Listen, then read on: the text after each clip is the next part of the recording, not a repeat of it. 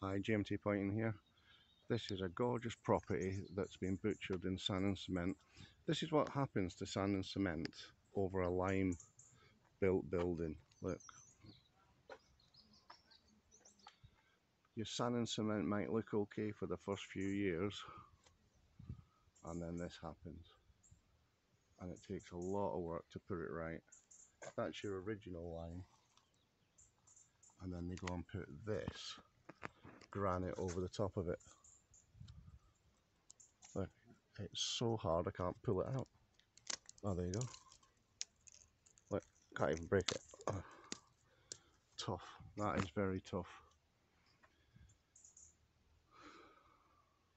Absolutely disgusting how people can do this. It was not even neat.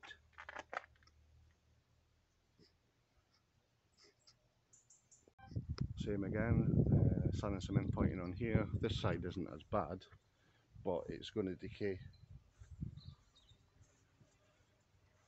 It's just horrendous point. It doesn't even look nice on the property. The before and after pictures on this will be pretty good. See, this is what happens as well. It starts decaying the face of the brick because no more water can come through there, any moisture, it comes through the face of the brick. And you want this building to wick away through the lime, not the brickwork.